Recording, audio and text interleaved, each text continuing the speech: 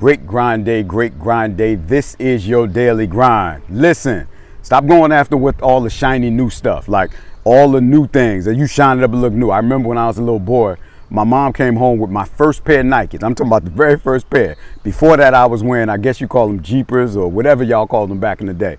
But mom came home with my very first pair of leather Nikes. And I was like, boom, I was excited for about a week.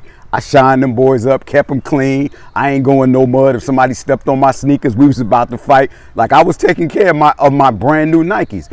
After about a month went by, I started getting used to them and I was letting them get dirty. I wasn't cleaning them that much, you know, because the newness had worn off on it. And some of us, we do that with things in our life. When the newness wears off, we don't take care of it anymore. And we always going after that shiny new object. Listen to me, listen to me. Stop going after what's shiny and new and just take care of what you already got. And then when the shiny and new comes, you'll be able to take care of that. So sometimes it don't make sense to go out and buy a new pair of shoes. Sometimes you just need to shine them up, put a new sole on the bottom of it, and then keep that thing on moving. You'll not only save money, but you'll show yourself to be a good steward over what you have. How you going to be able to take care of what's new if you can't take care of what you already got? Y'all have a great grind day. We'll talk soon.